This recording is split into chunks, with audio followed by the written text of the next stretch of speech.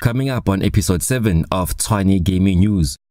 Local news, PlayStation to launch Xbox Game Pass rival in South Africa. Central African Republic adopts Bitcoin as legal tender. International news, CNN Plus shuts down after a few weeks.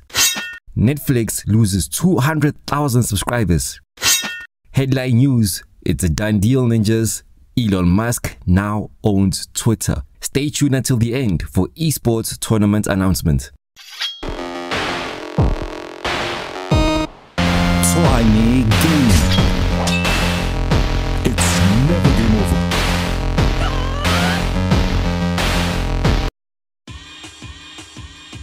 What's up, ninjas? It's your boy Max Intite, aka the Tshwane Gamer. Sorry for being so quiet, just had personal and technical issues to deal with, but I've taken my psych meds and fixed my laptop, so now I'm back with a vengeance. Today's podcast news are special because I'll be announcing Tshwane Gaming's first esports tournament. Please listen until the end of this podcast for details. Alright, let's do it.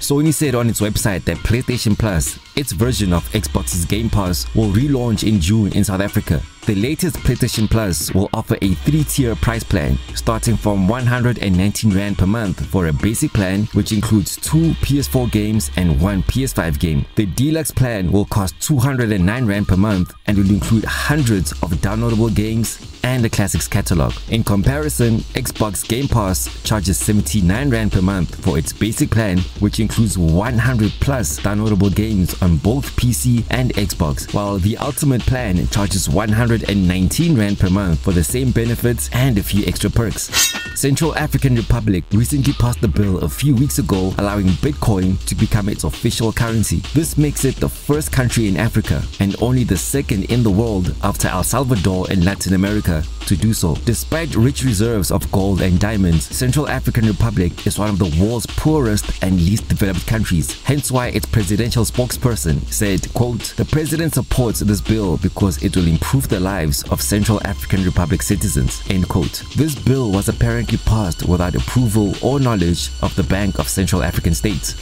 Switching over to international news, CNN announced last week that it would shut down its CNN Plus streaming news service on April 30th, just 3 weeks after its initial launch. CNN Plus launched on 29 March 2022 but got off to a slow start, attracting only 10k views per day. A spokesperson was quoted saying CNN will now focus its resources on further improving its website, CNN Digital.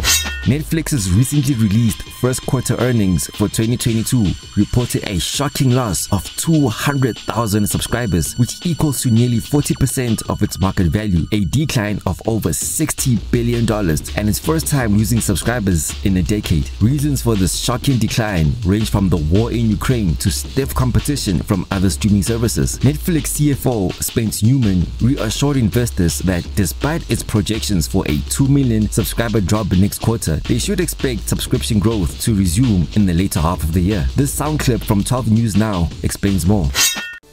Developing right now, the sharp drop in subscribers has sent Netflix stock into a free fall. And tonight, there's word the company may consider experimenting with ads while also cracking down on the millions of freeloaders who use passwords from friends or family members. Netflix subscribers fell off 200,000 customers in the first quarter. The company says it expects to lose another 2 million subscribers this quarter. Netflix says some of the factors include increased competition, inflation, and yes, the password sharing. The company says as many as 100 million households worldwide use a shared password. And as for the ads, here's how that might work. Allowing consumers who would like to have a lower price and are advertising tolerant get what they want makes a lot of sense. So that's something we're looking at now. Netflix says it's considering charging households who share accounts. Headline news, Elon Musk struck a deal a few days ago with the board of Twitter to buy the social media website for $44 billion, nearly 700 billion Rand, after shareholders initially rejected the offer. The Pretoria-born billionaire promises a variety of positive changes to the microblogging site, including an edit button, longer posts, deleting fake accounts, and free speech. This sound clip from MSNBC News has further details. Elon Musk has bought Twitter for approximately $44 billion. He's going to be paying each share of Twitter $54.20. In a statement released by the company, Mr. Musk said, "Free speech is the bedrock of a functioning democracy, and Twitter is the digital town square where matters vital to the future of humanity are debated. I also want to make Twitter better than ever by enhancing the product with new features, making the algorithms open source to increase trust, defeating these spam bots, and authenticating all humans. Twitter has tremendous potential. I look forward to working with the company and the community of users to unlock it." No word on whether or not he would take it to a subscription-based model. We have reached the end of the podcast, but before I sign out, please allow me to proudly announce Tshwane Gaming's first live esports tournament, Laduma Stars, which will be a FIFA tournament hosted at Hard Rock Cafe Pretoria at Million Mall on Father's Day, June 19th. Yep, you heard right. The iconic Hard Rock Cafe, the international restaurant and live music franchise, has agreed to host Tshwane Gaming's first ever esports tournament on Father's Day.